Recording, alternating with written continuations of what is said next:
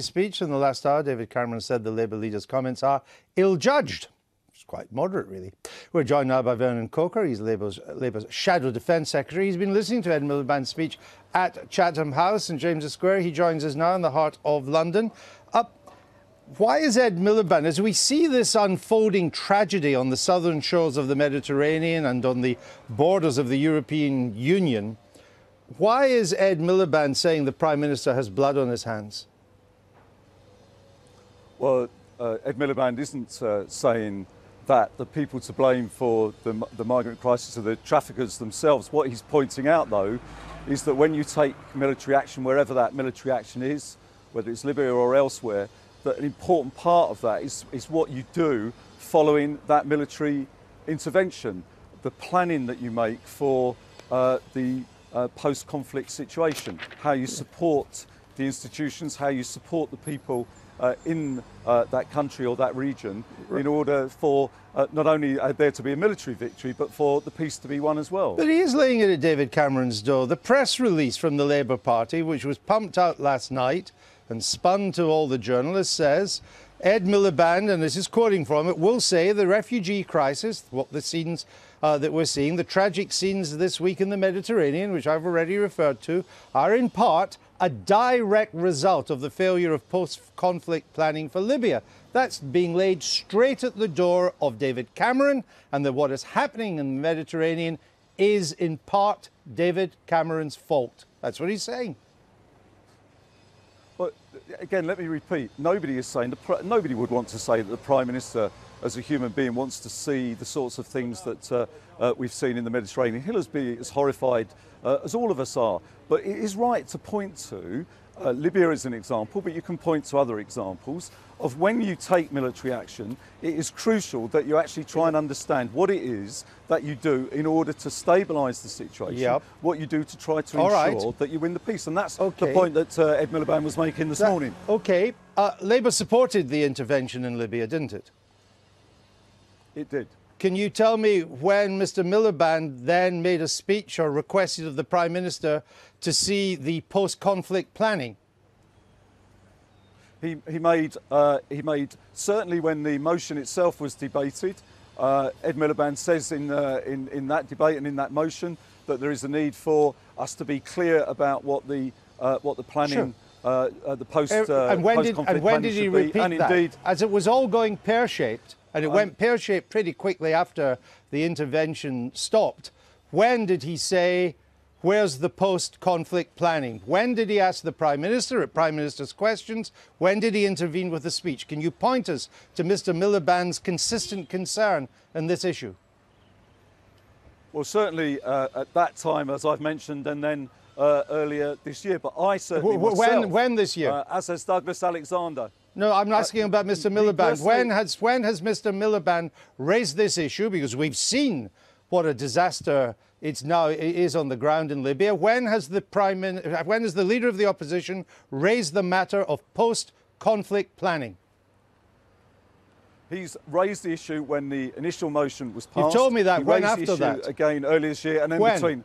And then in between that time, he's consistently raised, in between those two particular examples of when he's raised it, he's raised consistently the need to ensure that we learn the lessons of conflict intervention, that we're Can you tell me, Vernon Coaker, can you tell me, when has Mr Miliband referred to the lack of post-conflict planning other than today? You vaguely say earlier this year. When and in what format? When did he do it last year? When did he ever refer to it in Prime Minister's questions?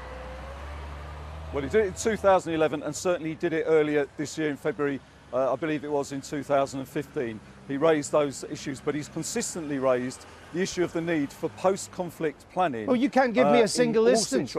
I'm sorry, Vernon Coaker. Well, I can't. You cannot give... I'll tell you what he said in 2011, which is about the only time we can work out he said anything on this subject. I mean, there's rumours of a party press release in 2013. We can't find it. All he said in 2011 is, this is an important moment to recognise the National Transition Council and their role in taking Libya forward. And we've got to be led by them, not anything to do with post-conflict planning. Well, as I say, he raised it then, and he raised it earlier this year. Except you And can't what tell we're me saying, when. and what the speech is saying today. But what the speech is saying, though, today is the importance of wherever we become militarily involved, wherever we become involved in conflict, it is really important for us to be engaged, really important for us to plan for what happens following that intervention. And that's the point of the speech that's being made today, and what we would do if we were in government. The single biggest group of people at the moment coming across, these boat people trying to escape out of the Libyan shores, are Syrian. They're not Libyans. They're coming from sub-Saharan Africa, and a big chunk of them are Syria, trying to escape the appalling situation in Syria. Your party voted against intervention in Syria. Could you tell me what Labour's post-non-intervention conflict planning was in Syria? Well, what we said in Syria was, first of all, it was important for us to identify in Syria who the groups were that we should support. You were against intervention and supporting. Can you tell me what post-non-intervention planning you did, if you're so critical of the government for not doing it? I don't argue with that for a moment, not arguing that it did any great planning, but could you tell me what planning you've done on Syria?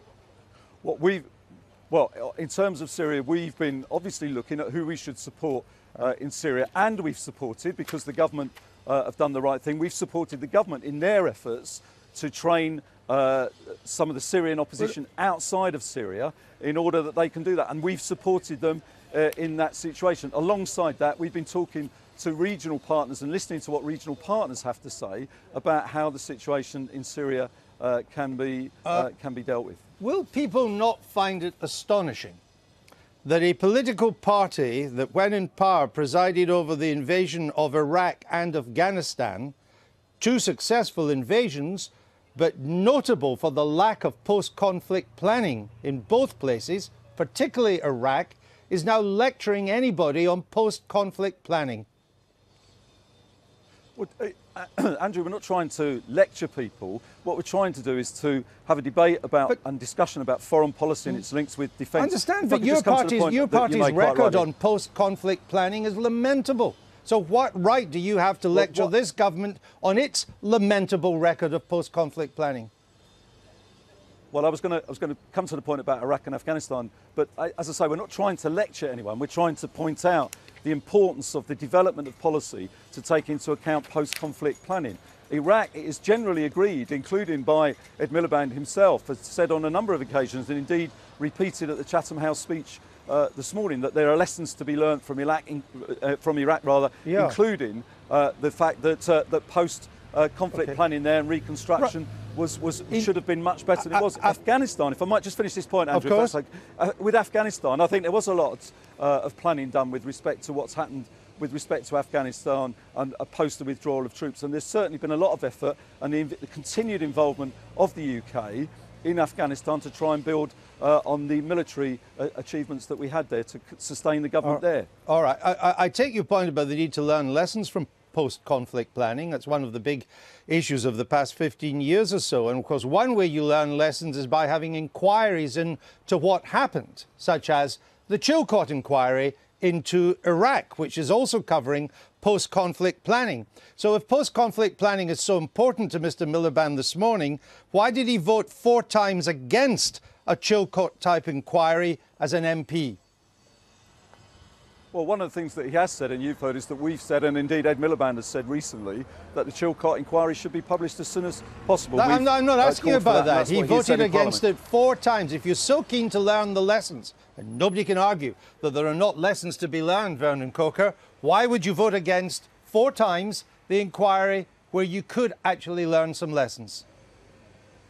Well, as I've said, the situation now, Andrew, is that we want the Chilcot inquiry published as soon as possible. I'm not There's asking nothing you that we're doing that. that'll stand its way. If you're going to make speeches about the importance of post-conflict planning, which nobody can argue is not a big issue, then surely you need to get to the facts and be in favour of inquiries that will give you the evidence on which you can base future policy. Well, absolutely you need to do that. Absolutely we need to learn the lessons. So why did he vote against it 4 times? That's why we've said that the Chilcot inquiry needs to be published as soon as possible. And as I say, the speech this morning was all about saying that for all of us, we need now to understand that military intervention on its own is not sufficient. Sure. That you do need sometimes to intervene militarily, but alongside that you need to win the peace as well. Can I just, I mean, you're trying to get away from this, that David Cameron's not to blame or that he doesn't have blood in his hands. Though I've put to you what the press release says. Douglas Alexander said this morning that David Cameron, referring to Libya, waded in and then walked away. That seems like blaming him. Well, as I say, again, it's not about blaming David Cameron. It's not about saying... Well, waded in and walked away? That sounds like blame to me, Vernon Coaker. In terms of supporting the military intervention, we supported the military intervention. Again, this is a really important discussion, Andrew, and a really important point around this issue. Of course, we're not trying to. Yeah, exactly. But so we're not. It's not about trying to say that David Cameron's at fault in a sense of a personal. It's about saying, however, that once you have military action, that you need then to consider how you build the institutions of that country, how you resolve some of the ongoing issues, and what you do about all of those. And that's where we're trying to focus the debate and where we're trying to get the debate to. Right, but Vernon, let me put this point to you. If we hadn't intervened in Libya, it would probably have fallen apart anyway. We did intervene and it fell apart. You talk, or your leader talks glibly about this phrase post-conflict planning. As it was falling apart and warring militias, 1,700 of them now, warring militias turning it into a failed state, 2 governments now in the country, in Tobruk and Tripoli, the only way that we could have had any influence would have been by a substantial deployment of boots on the ground. And let's just be honest, there is no way that the post-Blairite Miliband party would ever have agreed to any boots on the ground. Can we just be honest? No, I mean, the support for boots on the ground, they wouldn't have been in that situation. But clearly, and I mean, if we remember the circumstances of why the intervention took place in the first place, it was to prevent a massacre, a threatened massacre, and by Gaddafi of numerous people in Bingham. I know, but that was the reason. I know that. That was the reason why. All right. But you wouldn't have had boots on the ground, right? Sorry. Well, no, but we achieved what we wanted to do in terms of stopping that massacre. I'm talking about post-conflict. Through the airstrikes and so on. Yes, exactly. But I'm just reminding people we wouldn't have had boots on the ground, but how you build the capacity of that country to then support itself, to support the armies and all of those sorts of things that are there, how you bring the various people together. These are the sorts of issues and debates and discussions that need to happen. And we think that have that debate now, during the election, and for us to consider whoever wins the election afterwards, it's a really important matter. I understand. Just very briefly, finally, you're having this debate less than 2 weeks before the election. Can you tell me when, as leader of the Labour Party, Mr. Miliband last made a major foreign policy speech? Well, he's made a number of statements and speeches to Parliament around various military interventions. Right, but can you tell me when he last made a major foreign policy speech in the past 5 years? Well, he's made those in Parliament, and he's made speeches when he's been in countries visiting Israel, when he's visited Palestine, when he's been but a major Washington. Foreign policy speech on British foreign policy. When did he last make a speech on that? Well, as I say, in Parliament he's made a number of speeches with respect to that and statements with respect to that, and similarly abroad, as indeed as Douglas Alexander and I have as well. No, I understand that you have, but I'm still struggling to find Mr. Miliband's previous one. But anyway, we'll leave it there, Vernon Coaker. Thank you. We're going to speak in a minute to William Hague.